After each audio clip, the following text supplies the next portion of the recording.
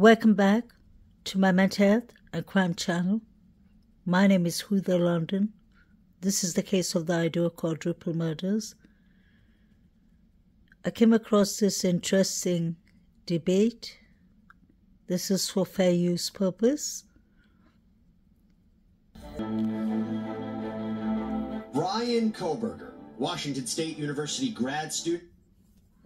Card. Welcome to Sidebar, presented by Law and Crime. I'm Jesse Weber. Bryan Kohberger, Washington State University grad student accused of murdering 4 University of Idaho students. Is he going to be found guilty? It's an interesting question. Now, if we go back, on November 13th, 2022, Ethan Chapin, Zana Kernodle, Kaylee Gonsalves, Madison Mogan, they were all found stabbed to death inside of a large off-campus rental house at the University of Idaho. There was a massive police investigation as basically the entire Moscow Police Department started looking for who did this. And after about 6 weeks after the murders, police arrested 28-year-old Washington State University doctoral student Bryan Kohberger at his parents' home in Pennsylvania, where he was spending Christmas break.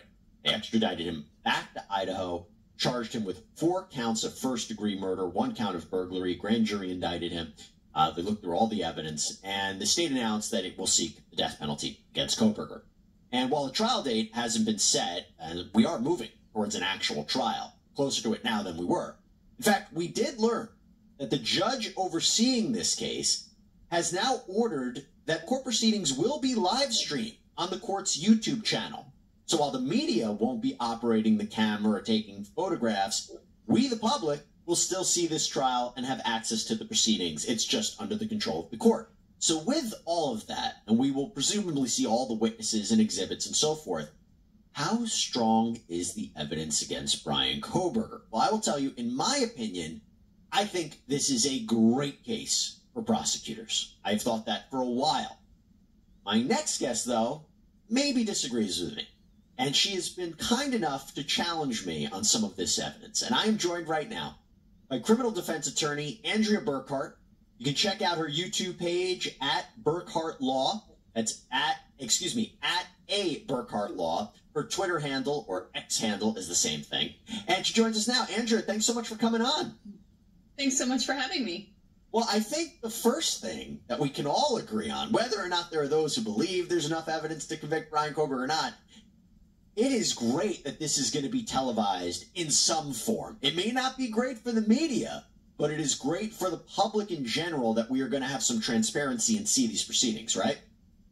100%. Transparency in the court process is so essential, not just for folks to understand what is happening and why, but to be able to evaluate whether it's working correctly. It's an important feature of our democratic government that the public be informed. So the fact that the judge recognizes the need for the public to see this trial for themselves is very heartening to me. I was nervous that we were going to have a Lori Vallow Daybell situation where, in that case, in Idaho, it was just audio only. I felt we lost something. You can't see the witnesses. You can't see the reaction. But listen, we got something, and something is better than nothing. But yes, as of right now, hopefully the court has a good courtroom operator and we can get all the different views. Hey there, everybody. So I want to talk to you about... Now, I want to start with what I think is arguably the strongest piece of evidence, the DNA. And there has been some discussion recently if the DNA evidence alone would be enough to convict Bryan Kohberger. I am of the opinion that it could certainly be enough. Now, I want to give a little background about it. So we know that authorities were able to make a familial match from the DNA on a knife sheath found at the crime scene to Kohberger's father. And they did this by collecting trash from outside the Kohberger home in Pennsylvania. And then after Kohberger was arrested, authorities took a cheek swab from him, and court documents reveal that the DNA recovered from the sheath is an almost identical match to Kohberger. The DNA that was taken of Bryan Christopher Kohberger at his family's house was sent to a lab in Texas, the FBI lab, which was sent to Idaho first and then Texas later. So you can imagine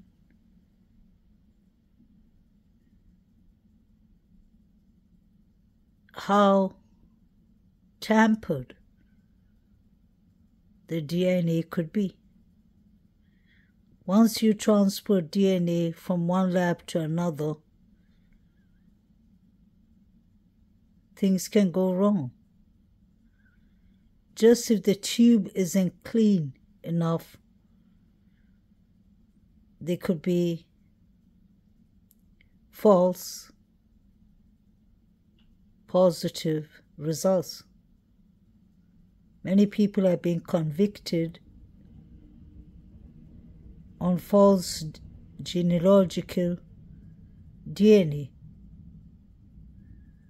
So the DNA evidence, you've described it as strong. I would describe it as really the linchpin of the state's case, because if this DNA evidence does not stand, in my opinion, the case does not stand. So it's really the only hope that they have to get a conviction here. So you've described it as strong evidence. What we know about the DNA is that it appears to be what we call trace evidence, meaning this doesn't come directly from a body fluid like a blood or something like that can help explain how that DNA got onto that knife sheath.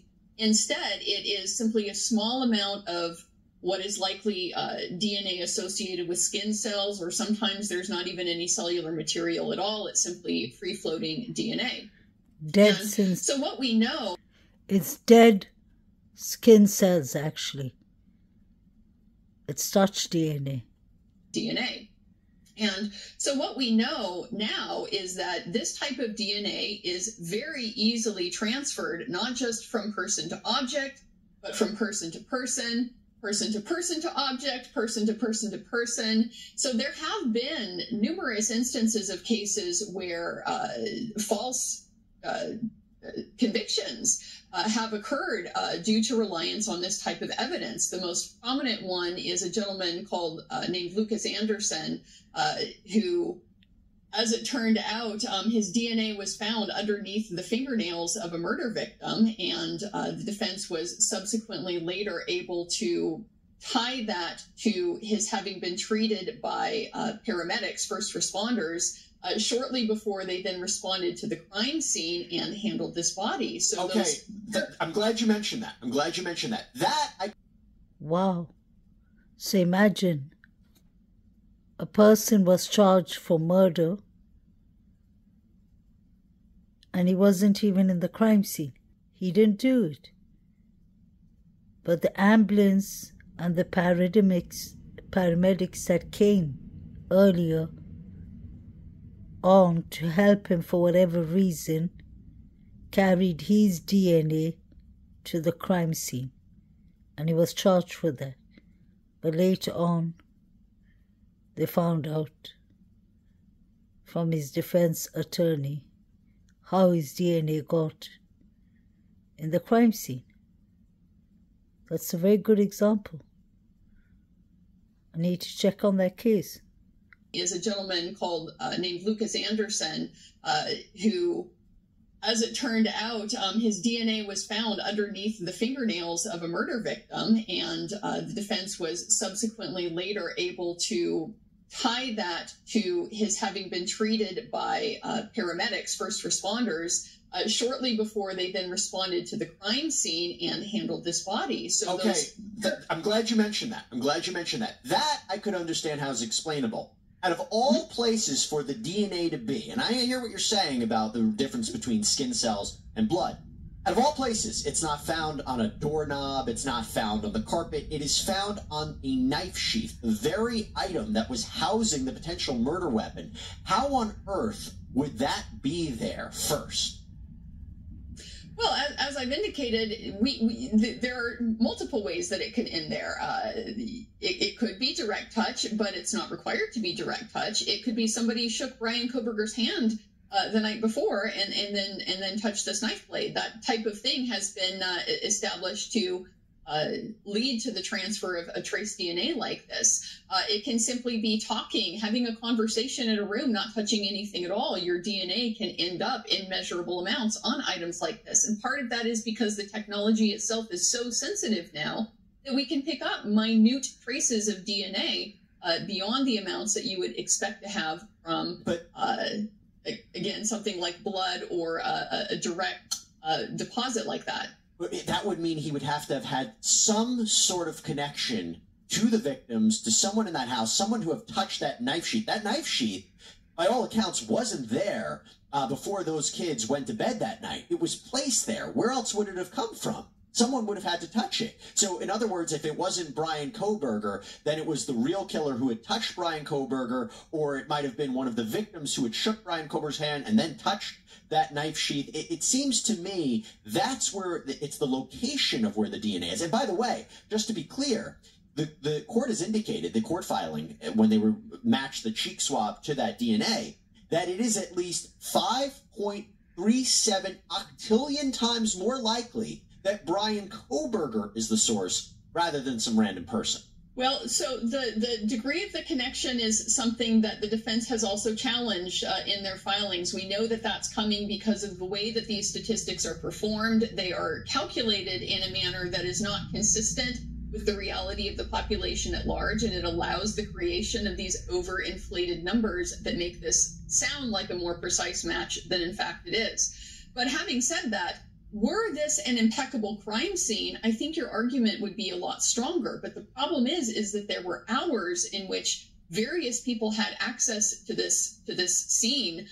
We had numerous first responders and investigators and so forth in and out through this scene. So any one of those people is a potential source of transfer DNA. Any one of those people could have potentially been the reason why Brian Kohberger's DNA ended up on this knife sheath and nowhere else in the residence. Here's the thing. If they had Brian Kohberger in custody and they were interrogating him and they had police had some sort of connection to him and then go to the crime scene, I could say to you, Andrea, you're making a good point. He was a complete stranger. There's no evidence that I have seen so far. Maybe something will come out that he had partied at that house before, that he had been at that house, that he had some kind of contact with any of these people. Didn't have contact with law enforcement. His DNA came out of nowhere. And that's the part that I just can't get past. And I'll leave it back to you on that, because I would agree with you if he had some sort of connection to either people who were processing the crime scene, if his DNA was in the, or his materials, genetic material was somehow in the possession of law enforcement beforehand, or if he had some connection with the victims or the people in that house, I'd agree, but it seems too limited there. Well, I think some of that does cut both ways. As you pointed out, the defense has indicated in their court filings there is no evidence of any connection between Brian Kohberger and these victims, which is a circumstance you would expect from a killing like this if it's a targeted type killing. But that aside, we do know that Brian Kohberger had at least some nominal contacts with law enforcement, because we know that he had applied for an internship with the Washington State University Police. We don't know if that internship was ever granted or not, but also he is a criminology student. He's working in this area. So there are potential nexuses there between Brian Kohberger and potentially the investigators who ended up at the scene. But again, because this evidence can be so easily transferred, it doesn't require that Brian Kohberger directly contacted any one of the victims for his DNA to end up at the scene. He could have simply been out at a bar the night before on a Saturday night in a college town where some of the other college students would have been present. That is enough and has been demonstrated to be enough for this type of thing to take place. I agree totally. Let's not forget, DM and BF were out that night up to 1 a.m. Allegedly, BF saw Xana and Eaton in the party in Sigma Chi. So they both were outside. They both were out in town. It was a Saturday night. Dylan was seen with her boyfriend in front of the house, Quinn Kelly. But he said he wasn't in Moscow, Idaho. So where was Dylan? She took some pictures with mask on and such things and put it on her VSOP. but she took it down immediately after the murders. So could it be possible that Brian ran into Dylan that night? Or Bethany? Or one of the victims?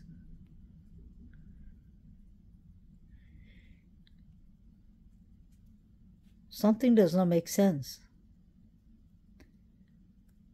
The reason I don't believe so easily that BK did this is because the timeline does not make sense. This murder has happened between 3 a.m. to 4 a.m., according to me. That was the first timeline that was given for 6-7 weeks. Everything that was happening, 4 figures running, the Banfield soap, Dylan's truck allegedly driving in front of the Banfield. All of those things were happening between 2:55 to 3:17.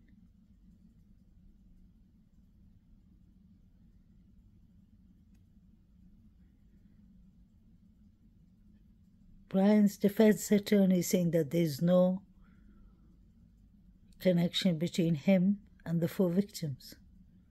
What about Brian and the surviving roommates? Did they set him up?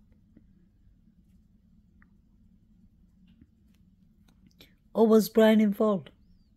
Or did Brian do it? But he couldn't have done it single-handedly.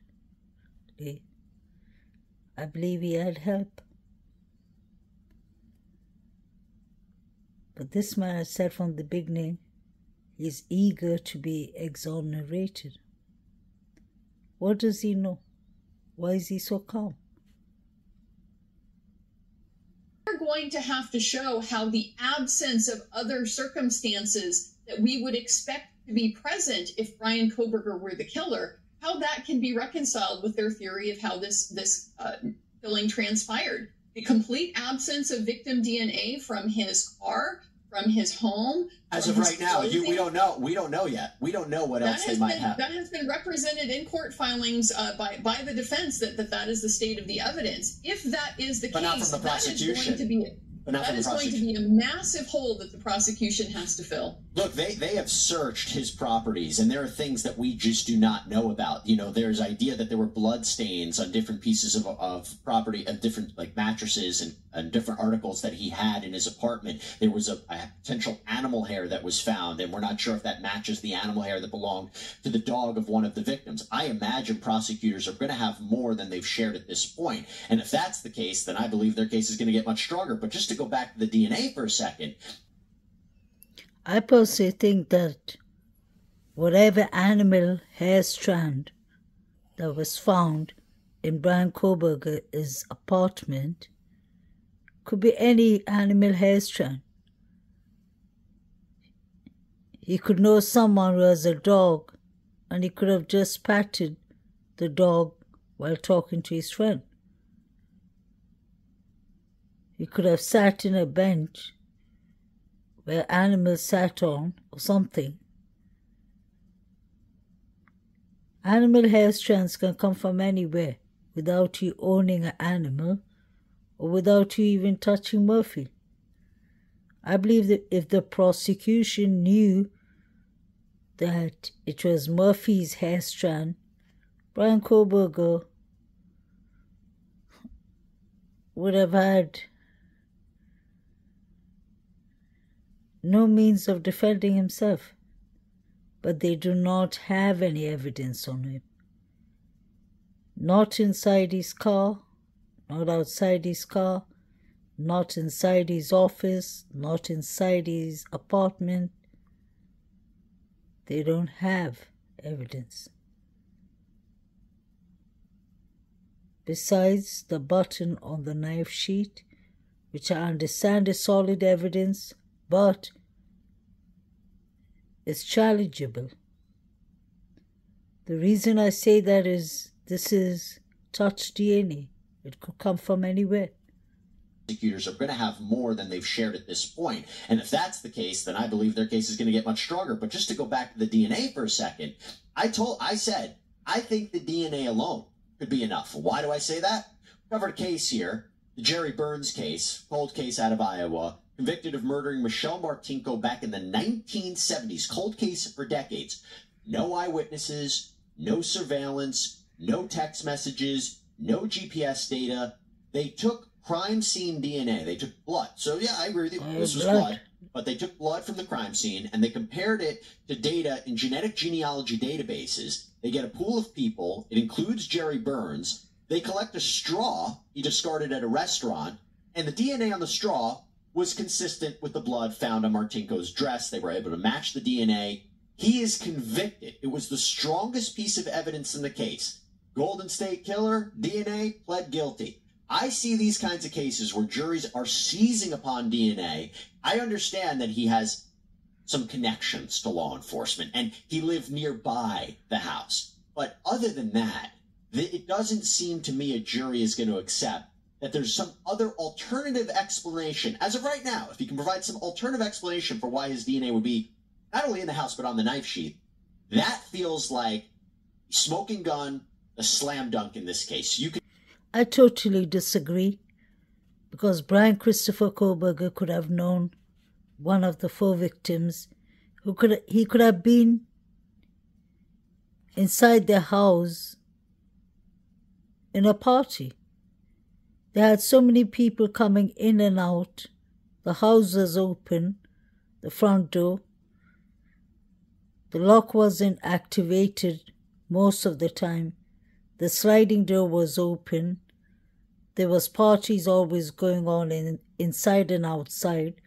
We've seen that through all the body cams, the police body cams. So he could have been in the house. And even if he wasn't in the house, I'm scared that his defense attorney is obviously going to defend him by saying that he was there. And that is going to be most likely a mistrial. I think that is one of the reasons they demolished the house. They know that there's over thousands of DNAs in the house. I'm talking about all these years. Hair strands, fibers, red liquid, different thing. So I disagree there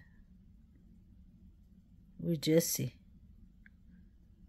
Brian Koberger could have been inside the house. Brian Koberger could have known one of the 2 surviving roommates. You could have met them in a bar. You could have met them in Washington, Pullman. You could have met them anywhere. Disagree, and the main reason why is because of that very critical detail in the previous case that you mentioned, which is the presence of blood.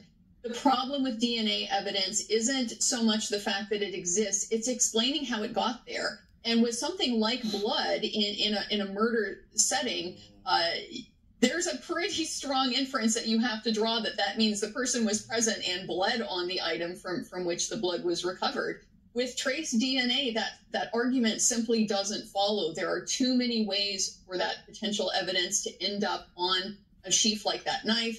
There is a massive amount of forensic science that has been done on this topic. The defense is going to have experts who can come in and explain how all of this works to the jury. You can be sure that the jury is going to hear about this Lucas Anderson case that I mentioned previously. This is simply not the weight of evidence that something like a blood sample is going to give the state. And so because of that, it's all the more important that the surrounding circumstances strongly corroborate the state's theory of how these killings occurred.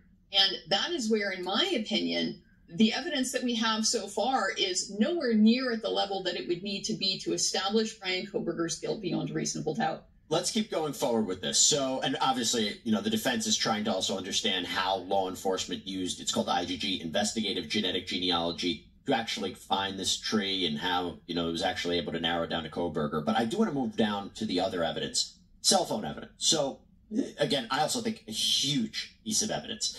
So, on the night of the murders at 2:42 a.m., Brian Kohberger's phone is connecting to a tower that covers his apartment in the Pullman, Washington area. 5 minutes later, the data shows that that phone leaves the residence, travels south through Pullman, Washington, and that is consistent, which we'll talk about next, the movement of the white Hyundai Elantra that's caught on surveillance footage. Then the phone stops responding to the network. Prosecutors say he shut off the phone purposely to avoid detection. And out of all the times to come back on, it comes back on at 4:48 a.m., 2 hours later, after when prosecutors say the killings happened, and it hits the towers covering the area to the highway south of Moscow, Idaho. Okay, so now it looks like the phone was traveling towards the King Road residence and now leaving King Road residence. Then, between 4:50 a.m. and 5:25 a.m. on the day of the murders, the phone hits a tower showing the phone is traveling towards Uniontown, Idaho, back to Pullman, Washington. 5:30 a.m., it hits the area providing coverage for his residence. It's consistent with the phone is back home, at his home in his apartment. And also, the probable cause affidavit revealed that Kohberger's phone GPS pinged at or near that house on King Road residence at least 12 times before the day of the murders. Now, either late at night or early in the morning. And as I said, that cell phone data is consistent with the movement of the Hyundai Elantra. I find that to be so strong and really pinpoints him, because who else would have had his phone? You tell me, is it not as strong as I'm saying? Again, I don't particularly think this evidence is as strong as you're saying. And part of that is because I have the advantage of living in this area of the country. This is a rural area. I'm quite familiar with it. And so cell tower density is not there like it is in, a city like Philadelphia or Washington, D.C. or something like that. Those types of dense cell phone configurations allow fairly precise tracking of cell phones because the location of the cell phone can be triangulated from the pings off of multiple towers. In an area like Moscow, Idaho, this is an area where you might only have a single cell tower that covers a range of 100 square miles or so. So the precision that you get from a single cell phone connection to a single cell tower does not tell you much at all. One of the things that we know from the probable cause affidavit as well is that police obtained a cell tower dump from that tower that was near the King Road residence. So the defense is also going to be able to point out, here's the other hundreds, potentially thousands of people who were also pinging off of this phone, off of this tower within that time frame. So it doesn't particularly give you a precise view of where Brian Kohberger's location was at any given point in time. So I've heard that argument in countless trials before, that the cell phone tower pinging is not as precise. Okay, even assuming if it can't pinpoint within a mile, 2 miles, feet, whatever. The idea here is that the phone is connecting to certain towers at the precise times when, before the murder happened, after the murder happened, shuts off at that key 2-hour period. That seems awfully suspicious, because the phone could have very well been at his apartment the entire time. If it was at the phone, if it was at the apartment, it would have been pinging. So we have to accept, okay, he had his phone and he was driving around seemingly in the direction and away from the direction, generally speaking, of where the murders happened, and then it shuts off at that key point. It feels, even if we can't pinpoint exactly where he is, where it's connecting, when it's shutting off, generally, that is awfully circumstantial and suspicious. Well, certainly the state is going to argue that, and Brian Kohberger has acknowledged in his kind of alibi, not alibi, if you will, that he was in fact out driving around that night. This is a Saturday night. These are college towns. That's not unusual behavior for a person to be engaged in. And again, the police have theorized that a possible explanation for this is that Mr. Kohberger turned off his cell phone during the time frame that the murders were committed. suggesting he's a sophisticated type of perpetrator. He would know how to hide his tracks. Well, one has to wonder why a sophisticated perpetrator like this would bring his cell phone at all, let alone drive to the scene in his own vehicle, which could then be identified.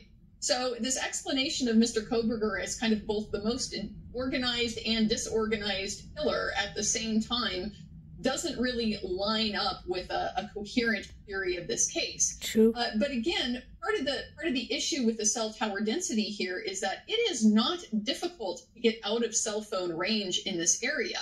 And that is another perfectly viable explanation for why Mr. Kohberger's cell phone was no longer connecting to these particular towers. If Mr. Kohberger is driving out in the area of, say, Moscow Mountain, it would absolutely be expected that his cell phone was going to lose connectivity with the towers in that area. It's starting to become mountainous, and again, the density is very low. So this is a common occurrence in this type of area that I think folks in the community of Moscow are going to understand and relate to, because they have lost their cell signal driving on these roads before, whereas folks from more denser urban communities may not be able to necessarily relate to that. I have a theory, and I don't know if it could be good, but here's a theory, that he didn't plan to kill them when he left that night, that maybe he brought his phone, he was driving out, then saw that they were all home, decided, or he decided at some point when he was in the car that he was going to do this, and or he made a mistake and brought the phone with him. I mean, one of the big questions we have is, if you committed the murders, why would you leave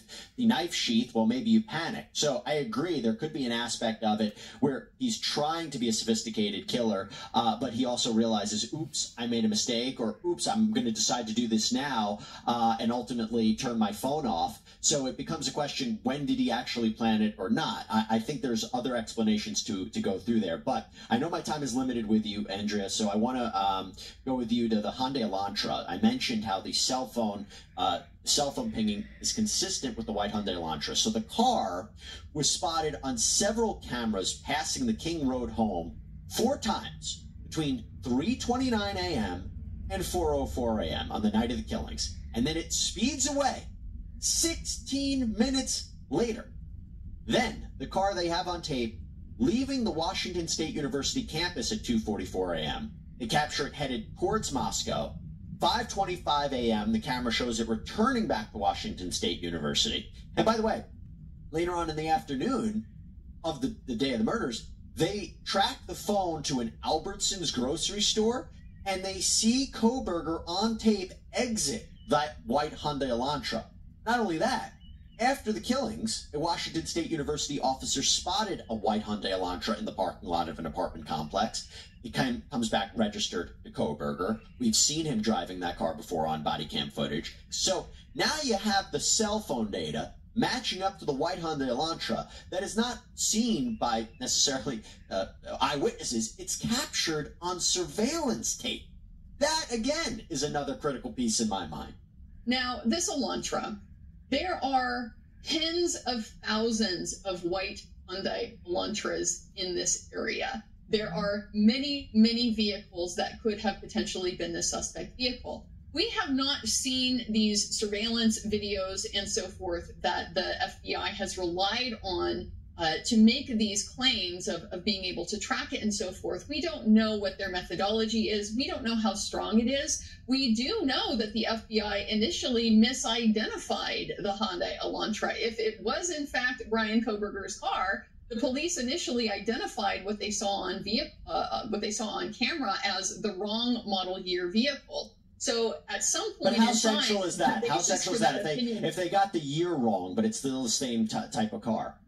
Because if these are the types of details between the model years that are allowing them to make that type of specific identification, then there was a reason why they initially thought it was this one vehicle, and perhaps some detail led them to change their mind. But out of all the white Hyundai Elantras, out of all the white Hyundai Elantras, the fact that it's on tape at these key locations and it's matching up to the cell phone footage, the two things can't be separated. Well, again, they can, because the cell phone footage is not particularly cell phone data, precise. Sorry. But even if you're saying that, of all the phones, This phone that they have registered to Brian Kohberger, this car they have registered to this car registered to Brian Kohberger, it's doing the same kind of thing. And so it's going to be very hard to separate that he is not the holder of that phone, that he is not the driver of that car going in these specific locations. The surveillance footage makes up where the cell phone data can't. So if you say you can't accurately pinpoint him, the surveillance footage of the car can. Surveillance footage of the car approximately 50 miles south in Clarkston, Washington, in Albertson's parking lot, can certainly corroborate his location there at that particular point in time. But that car is not traced on video in an uninterrupted fashion back to the King Road killings. And this just comes back to the fact that we don't know what the FBI relied on, what their methodology was to be able to make these claims that it's looking at the same vehicle, that the vehicle is moving in a certain way. The defense also has identified in some of their briefing in the court filings that at least some of the information that the FBI relied on to make this identification showed this vehicle going in the wrong way on one of the primary roads out there. So okay, but the idea of the car, the idea of the car on 4 times going past that house at 3:29 a.m., 4:04 a.m., and then speeding away 16 minutes later, is that we're just not going to believe what the footage shows? What the footage shows is potentially something associated with the murder, potentially not. The footage does not show Brian Kohberger, and as far as we can tell, the footage doesn't give us a clear enough identification of that vehicle for us to be able to say definitively, yes, that is Brian Kohberger's car. There are other Hyundai Elantras that are, within this model year that exist in that neighborhood, let alone other white sedans that are driven by other people in that neighborhood. So again, to be able to pin this on Brian Kohberger is that's definitively his car, the state's certainly going to try to do that. But whether that's going to be enough to be able to convince a jury beyond a reasonable doubt that because of some grainy surveillance footage that therefore this is Brian Kohberger's vehicle, that's going to be a bit of a more difficult sell. Now, I could talk about this evidence forever. I do want to get to you one last big piece, the potential eyewitness identification. I will tell you right now, I don't think that this is the strongest piece of evidence. Having said that, I think this is the cherry on top. So we know that in that house, there were 2 surviving roommates. One of them was Dylan Mortensen. She told police, before Brian Kohberger's name ever came up, before anybody knew what Brian Kohberger looked like, she spoke to law enforcement and said that on the night of the killing, she was home. She heard, she believed Kaylee say, there's someone here. She heard crying. She heard a male voice saying, it's okay, I'm going to help you. She opens the door and she sees this person wearing all black clothing with a mask that covers their mouth and nose walking towards her. She said she didn't recognize him but thought he was 5'10" or taller, male, not very muscular, least athletically built, and he has bushy eyebrows. That description matches up to Brian Kohberger before anybody knew about Brian Kohberger. And again, you could say maybe it's not the strongest piece of evidence. I think you add that to everything we talked about, it's important, and it could be really bad for Brian Kohberger. It's certainly going to be a part of the state's case. There's no question about that. The difficulty with this description that Dylan gave is that it is very vague. There are probably going to be, again, thousands of people, young men who are 5'10" or older, taller, who could potentially meet this description. Again, this was known as a party house from what we know about how things were done there. It seems like it was pretty common for people to be coming and going at really all hours of the night. So, yes, certainly this is something that the state is going to rely on as part of their evidence, but I tend to agree with you as to how strong it is. It would be much stronger if Dylan Mortensen at some later point has been, for example, shown a photo lineup of people, including Brian Kohberger, and has identified him as the man she saw in the house. That would be a much stronger piece of evidence. Couldn't she do that at trial? Not there. Couldn't they say? I'm sorry? Couldn't they say that at trial, Miss Mortensen, is Brian Kohberger the man that you saw that night? Couldn't they ask her that? Oh, they can certainly ask that at trial, and the defense is going to point out she knows exactly who she's supposed to identify in this courtroom. That's why you do a photo lineup series where it is blindly administered, and there is no suggestion to the witness as to who is the right person to identify. It makes it a much cleaner identification that isn't tainted by these potential opportunities for bias to enter into that. I guess I would just say, out of all of the descriptions she could give of somebody, it matches up more or less to Kohberger. And at that time, what she hears, it's not like she just saw him. She's hearing the crying, she's hearing the words, she sees this person walk right past her at that specific point in the night. And I think that's where we have to remember the significance of it. Well, you know, there's something that is missing from the probable cause affidavit that jumped out at me immediately, and that is the medical examiner's opinion as to the time of death. The reason why this is important is because the time frame in which these murders occurred, that has been largely reverse engineered by the state from everything that we've seen in the probable cause affidavit. They have simply looked at the correspondence between when were the last time that people were seen, when were they communicating on their cell phones. There was a DoorDash delivery of food at some point in this time frame. There's a lot of pieces that have come together that have led the state, along with the video surveillance of this white vehicle, to take the position that the crime specific time frame between about 4:05 and 4:20 in the morning.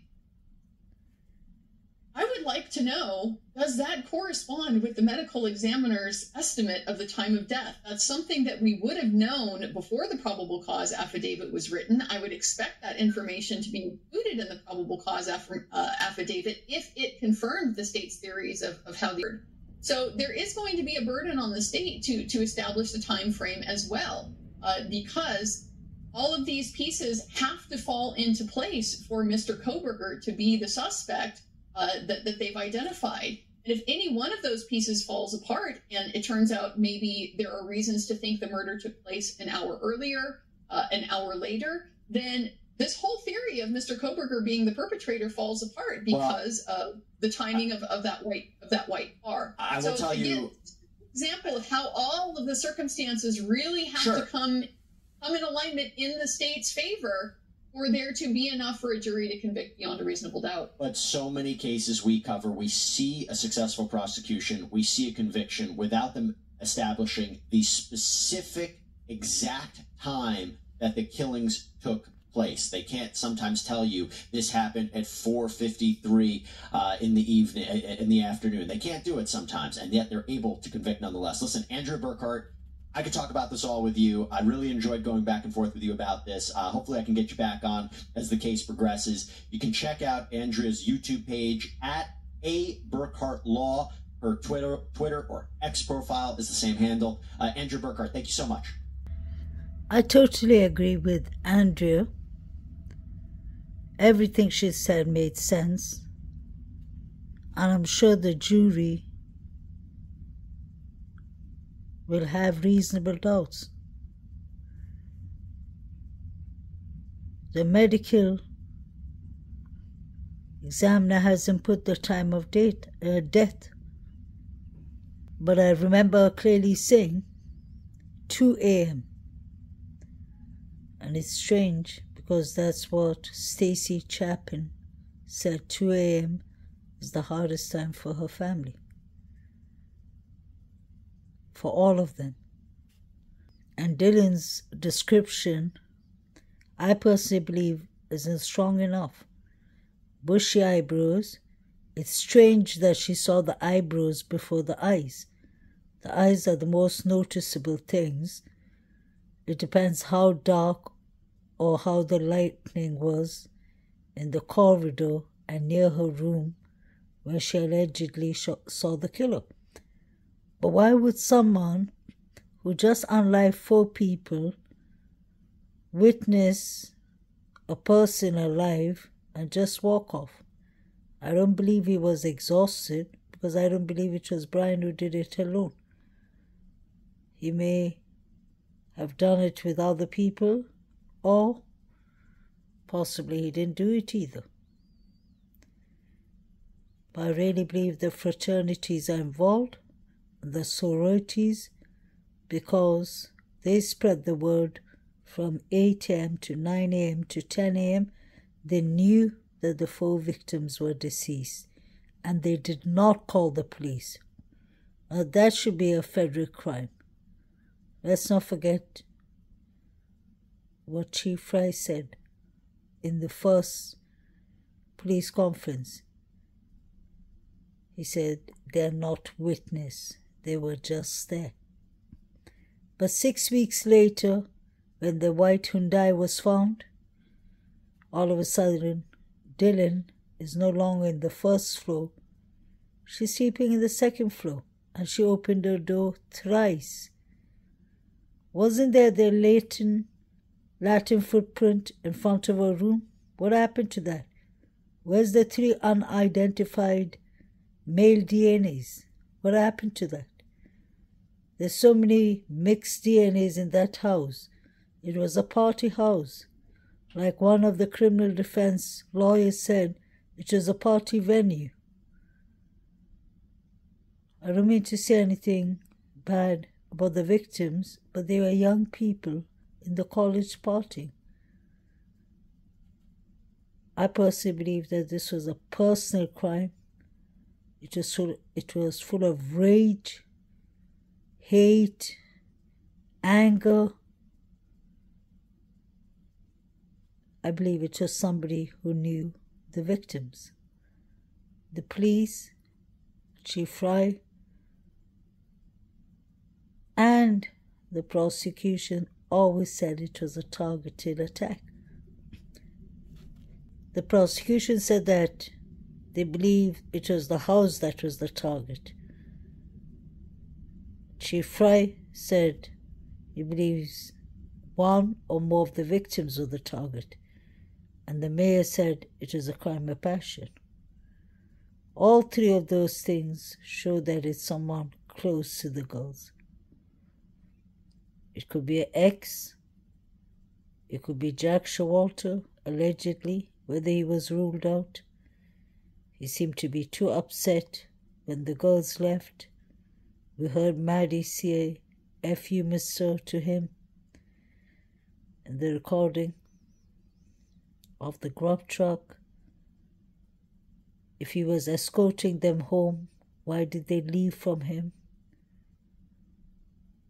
There's so many things that don't add up. Yes, Brian Koberger, his car was there and he was around those areas, but he could have been there for totally a different reason. This man used to use heroin a couple of years ago and he stopped it. It's really difficult to get out of heavy drugs. What if he was smoking something else that was milder and he went to those areas, because those areas are known to be party areas and they do sell drugs around those areas. The reason I say that is a cab driver, mini cab driver, or private driver, Uber driver actually is the right word, said that he's driven many people to that house to buy drugs. Trigger warning. And I've shown you that article where he wrote that on. It was one of the Idaho newspapers. If you go further down in my channel, you'll find it in one of the clips. So this was a party house. It's going to be difficult for the prosecution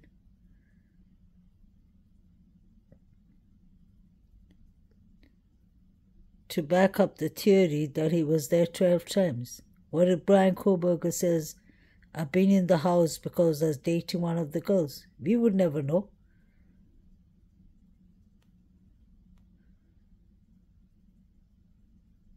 Why was the door open? We heard Court TV saying that. We heard Daily Mail saying that. We heard, I think, Banfield saying that. Why was the front door left open? And why was the forensics taking so many pictures of the window near the sliding door? Justice for the victims. I hope the correct justice is served. Please like, share, and subscribe.